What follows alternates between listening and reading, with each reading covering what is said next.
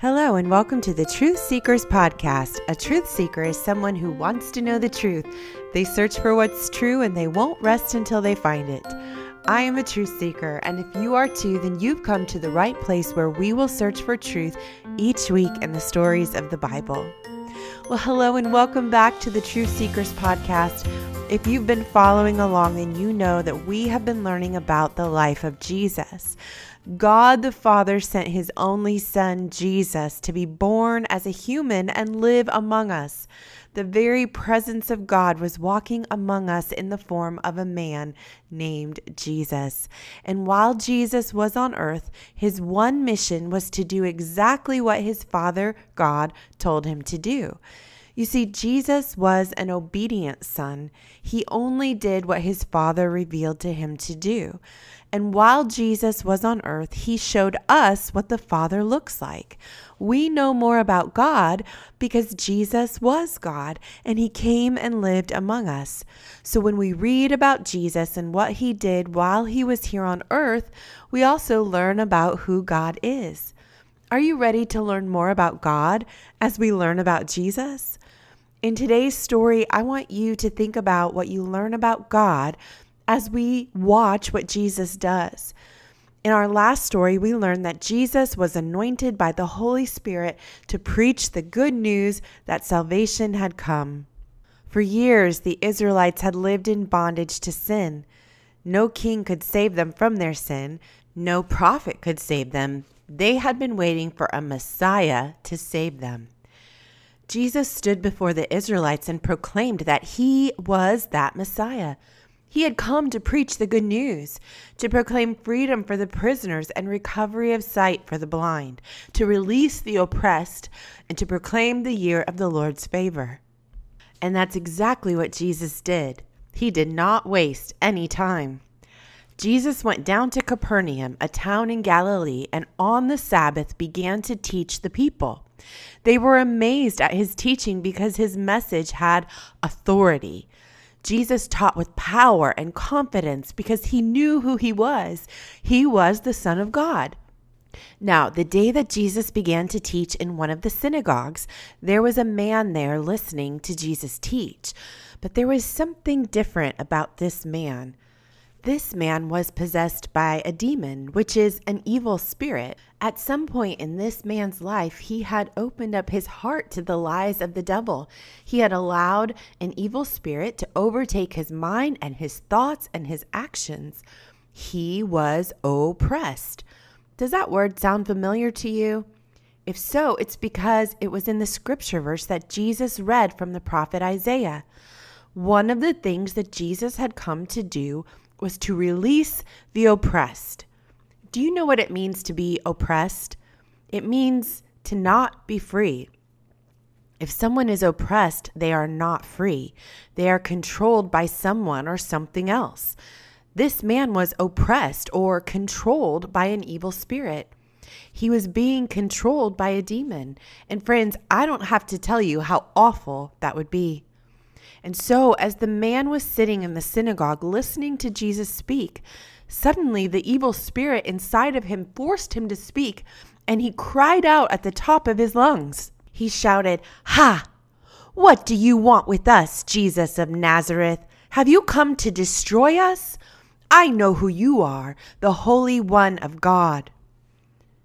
Well, everyone became silent as they looked at this man who had just yelled at Jesus. What would Jesus do? Jesus looked right at that man, but instead of talking to the man, he spoke to the evil spirit who was oppressing the man. He said sternly to that evil spirit, "Be quiet. Come out of him." Then, suddenly, the demon threw the man down before them all and came out of him without injuring him. The man was then no longer oppressed. He was free. Jesus had done what he said he would do. He released the man from being oppressed. The man was now at peace. He was no longer controlled by the evil spirit.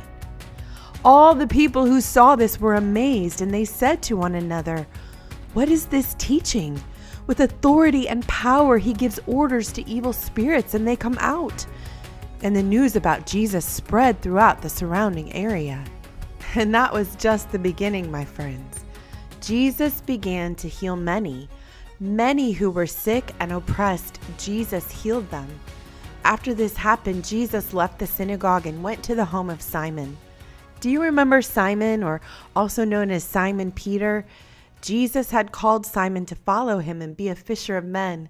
Simon had been watching Jesus and listening to all that Jesus had to say.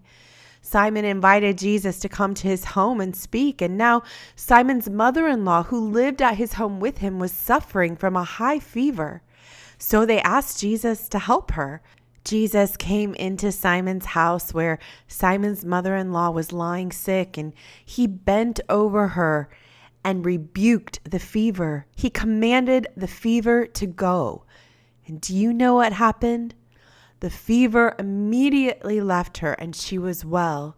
So well, in fact, that she got up and began to wait on Jesus and the others who had come with Jesus to Simon's home. Word was spreading fast about Jesus. All through the surrounding area, people began to say to one another, "Have you heard of this Jesus? Did you hear what he has done? He healed Simon's mother-in-law of a high fever. He cast out an evil spirit from a man. He speaks with such authority." And so, because the word had spread, by the time the sun was setting, people began bringing to Jesus all who had various kinds of sickness, and laying his hands on each one, he healed them. In many cases, demons came out of people shouting, "You are the Son of God!" But he rebuked them and would not allow them to speak because they knew he was the Christ, the Son of God, and his time had not yet come to give his life. Jesus healed people all through the night. So many came to him that he had no time to sleep.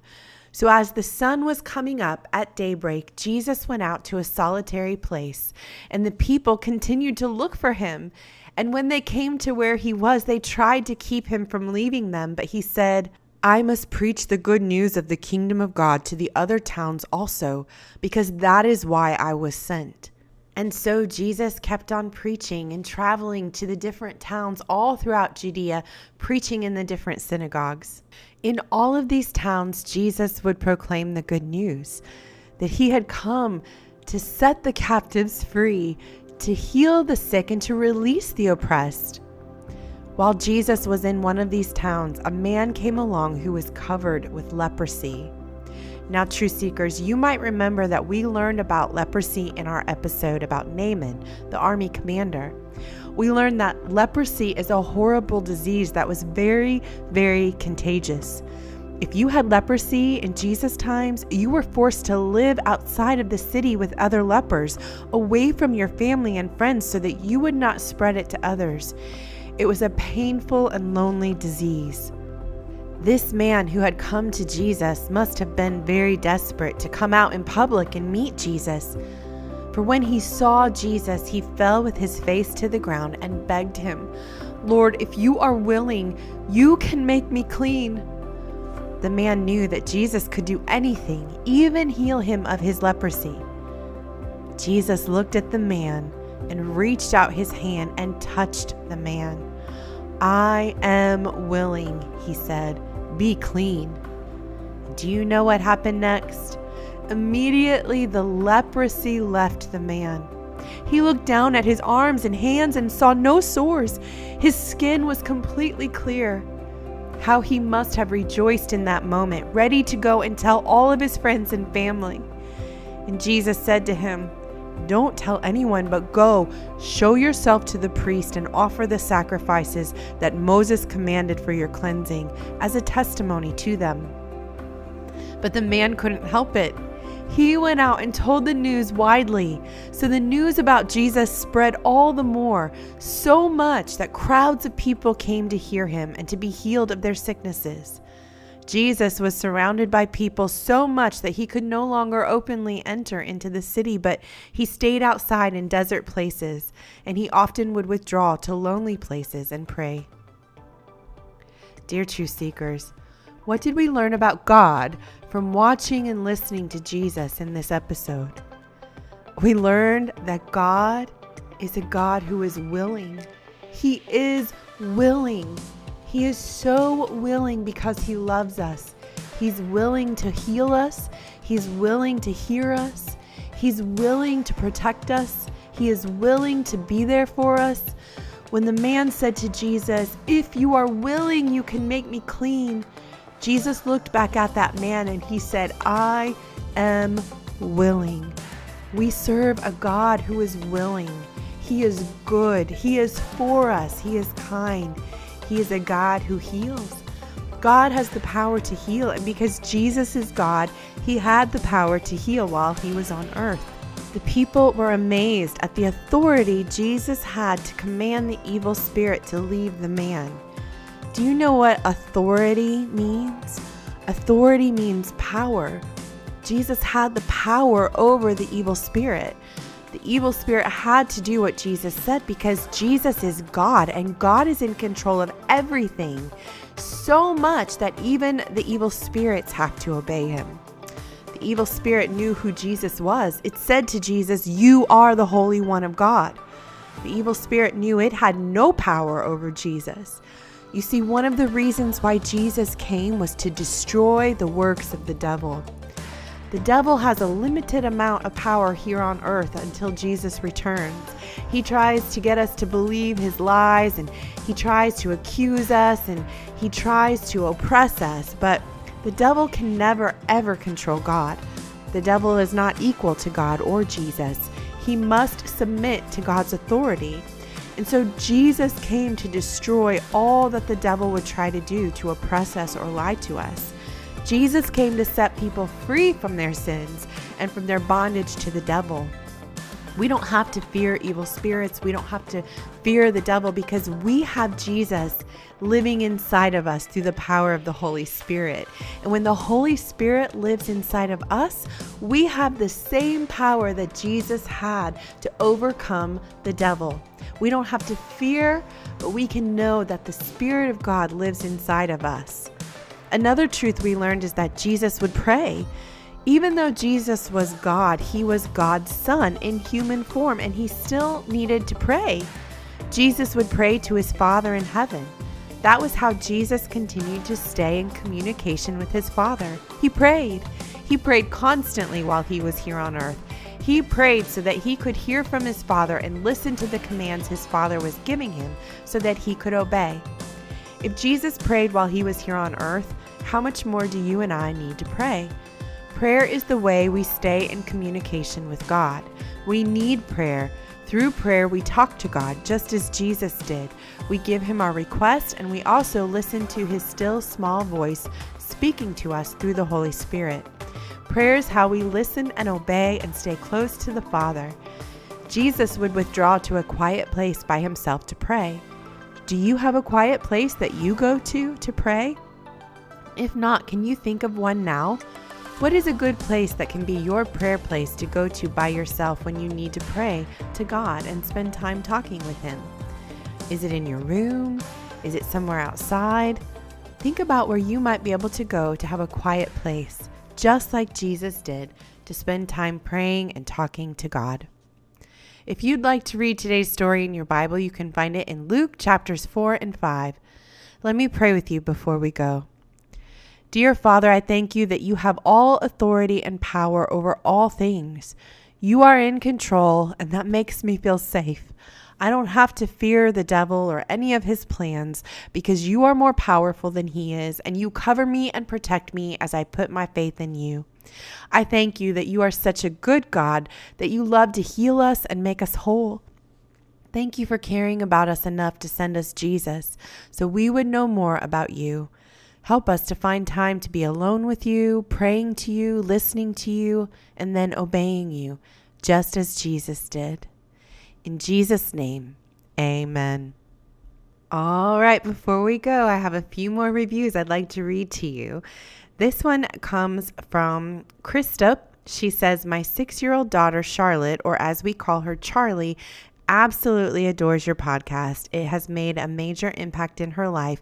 She talks in detail about each episode, and we are embarking on a challenge to read the Bible in a year, all thanks to your loving way you present the Bible. Thank you for everything you do. Well, thank you for writing in, Krista, and thank you, Charlie, for listening. I love that you are going to read the Bible through in a year. I pray that that blesses you and that you learn so much more from it.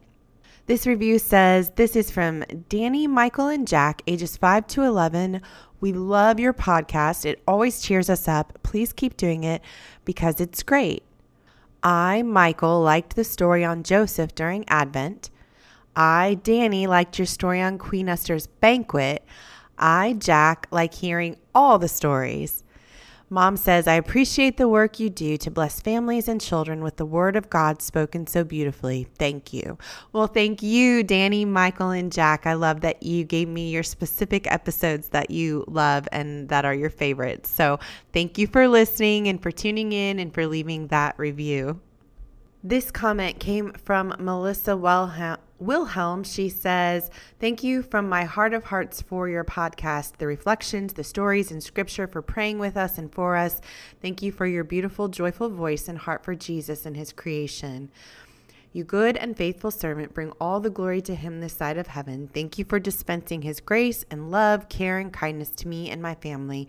You are a true instrument of Jesus, acting as his voice as it reaches my and my children's ears and hearts. Thank you. Well, thank you so much for that blessing, Melissa, for speaking that over me. I love that. Thank you so much. This final one comes from Loa. She says, Happy New Year's. Love your podcast. You're the best. It helps me sleep. Well, Happy New Year to you, and I'm so glad that it helps you sleep. Thank you for that. All right, everyone. Thank you so much for joining me today. I hope you have a great week, and I look forward to our time together next week.